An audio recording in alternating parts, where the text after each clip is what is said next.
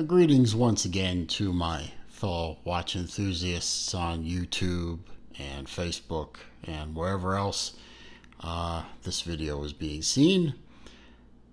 It's me again, Celine Driver. Got another Watches for Life video today. This will be number 4.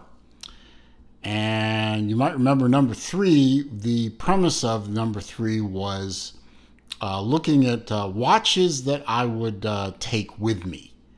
Part 1 was my dive watches. Which of my dive watches, and there were certainly more dive watches that I have than I projected there. Which one would I take with me? Which one would be the overall, if I only had room to take one watch each, a dive watch, evening wear watch, and a generalized watch on vacation or on a trip or something, which one would I take? Well, I covered the dive watch. Oh, and by the way, for the record, I managed to fix the Doxa's bezel. It was just stuck a little watch oil, very little, in the groove, and it loosened up with a forceful turn, and now it's turning very nicely. So today I'm going to look at evening wear watches. Watches you wear out to dinner, watches that might pass for a formal evening, although my formal watch collection is rather thin. In fact, you're pretty much looking at it with one exception. I don't have a lot of watches that are formal or evening wear, since I don't do a lot of evening wear type stuff. But I do have a few, and I want to go over them, and I'm going to pick out the one that I would take on a trip with me and why. Let's start from left to right. I have a couple of Filippo Loretti's. I have one of their Venice automatics. It's white with the silver bezel, with the silver case with the little gold coin edge treatment. All the dials work, so don't be jealous. I know that some people are having problems with that little sun and moon indicator, but mine's working, so knock on wood, it will continue to work. I've never had a problem with any Filippo Loretti watch I've owned, so I must be blessed, I guess. I realize that this watch kind of stretches a little bit on the idea of a evening wear watch. I mean, it would be better if it had a black band instead of brown, but I have extra bands. I could certainly change that easy enough. And, if pardon my reach, and grabbing my caliper here, and seeing if I can do this without looking the fool. Being a 42 millimeter diameter, little big, I admit, but it does have that nice white face with the gold indices, and the watches that are white faced as well, that classify as evening wear. So I thought I'd just throw this in there to round out the video. Yes, well, we'll deal with that. I also have this Filippo Loretti Rome in the emerald with the silver case. This one is obviously just a very simple watch, and most dress watches are simple watches. No date, not even a date complication. Let's see. Try and do this. Oops. Come on. Little smaller. 39 millimeter, maybe even closer to 40, because I might be off a little bit, but let's call it 40. So a little smaller, a little thinner comparatively. That's because this is an automatic, this is quartz. And it would be better in evening wear with a black band, I agree. And that's something that's, again, being decent with a spring bar tool, I could easily fix that. But just a beautiful watch. I've always loved this watch. I don't think, I am thinning out my watch collection by moving out my quartz watches. This one stays. Unless somebody offers me something really good, I'm keeping this one. I love green, and so that's another one of my quote-unquote formals. This is my Orient Sun Moon, version 3, as you can tell, in rose gold with kind of a cream-colored face. And again, not the smallest watch I've ever owned at 42 millimeter. Kind of, again, stretching the definition of dress watch because it is, after all, rather thick watch. And it's a rather large watch.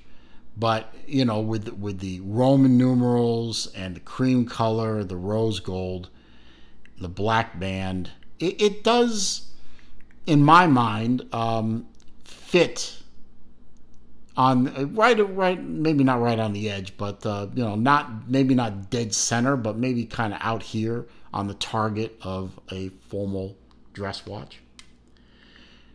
Now, the next three, I should say, are more what a lot of people are thinking. Now, this is one of my vintage watches. This is a Bulova Accutron Space View. Now, this one is very significant to me for a number of reasons. One, it's a somewhat rare watch in the fact that it is a 14-karat white gold. They didn't make a lot of 14-karat gold ones to begin with, and the white golds are even harder to find. I managed to find one from a gentleman in Normal, Illinois, named Robert Piker. Robert Piker sells, restores, and repairs Accutrons. And he's worked on every Accutron I've ever owned, and he sold me this one. There, 14 karat gold. And this baby dates from 1961. This watch is older than me by several years. It's one of the earliest Accutrons. Black band, nice buckle, very small. For the era, it was correct, but for our era, it's way off at 32 millimeter, maybe 33. I might have goofed on that one. Hang on.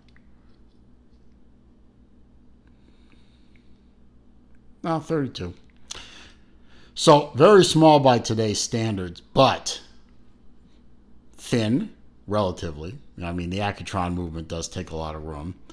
But it would make a good formal under-the-cuff wristwatch, and definitely a conversation starter.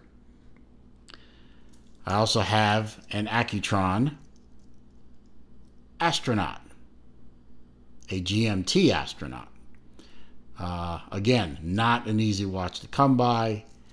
The Jubilee bracelet kind of makes it not as formal as maybe you would like, but you know, with the black face, with the good size of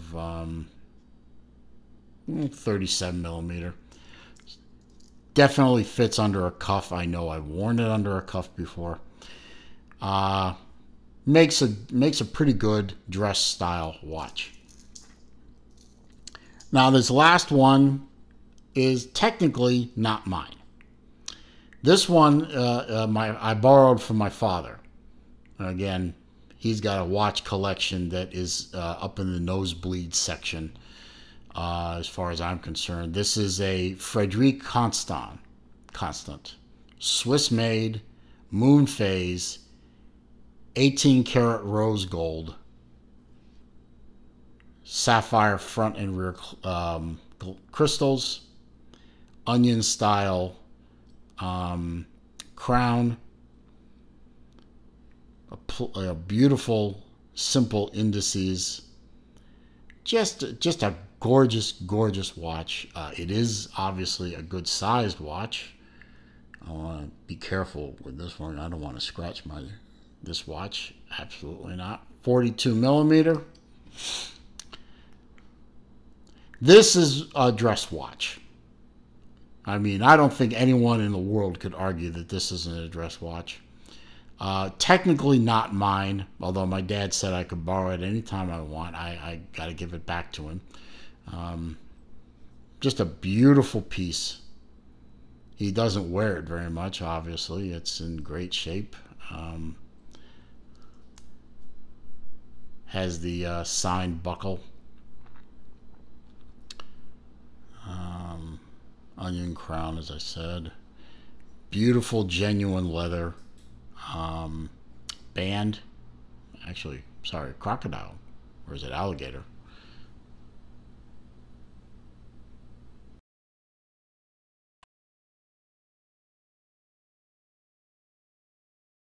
This one is obviously a good-sized dollared formal watch. And if he'd loan it to me, I would pick this one as the one I would take on a trip. But then again, I'd have to talk him into loaning it to me. I think I could. He doesn't mind it when I borrow his watches, but I don't know if he wanted me to take it out of state. But I just wanted to throw this in as an example, in my mind, a beautiful, near perfect example of a formal watch, dress watch. So this would be the one I'd pick, absolutely, if he'd let me. But it's not in my collection, technically, so we're going to move it aside, and we're going to look at what I got left. And obviously, what I got left, not a lot of choices, obviously, but I think some good choices. But given what I have here, I think my pick for a watch I would take with me on a trip, and I needed to have it for going out to dinner or to an evening party or something like that, that would fit under a long sleeve and not look out of place as a dress watch. I'm probably going to have to go with my beautiful Bulova Accutron. I mean, obviously between these two, there's a Grand Canyon size difference. But for me, being a jewel of my collection, a watch that I love dearly. It feels good on the wrist. It wears well. It's easy to see. It fits under a long sleeve shirt, cuff, easily enough. I didn't mean to rhyme there, but I think this one just looks the best, looks the part, and I would go with this one. So a Doxa for a diver, and a Bulova, a 1961 Bulova Accutron Space View in 14 karat white gold for my dress watch. Now the next video will be Watches for Life number 5. It will be part 3 of this little mini series, and it will cover daily wear watches that are not dive watches. And what do you think I'll pick for that? We'll see. Anyway, if you liked the video, give me a thumbs up. 2 thumbs up if you want. Comments down there. Consider subscribing so you can see more videos and be alerted when they're out. Don't forget to click on the little bell icon so you get an alert. And I thank you for watching. If you think differently than I do, or you have another brand that I should look into, leave that in the comments too, and leave a link. I'll go take a look. So, thank you. Have a good day, and I'll see you in the next video.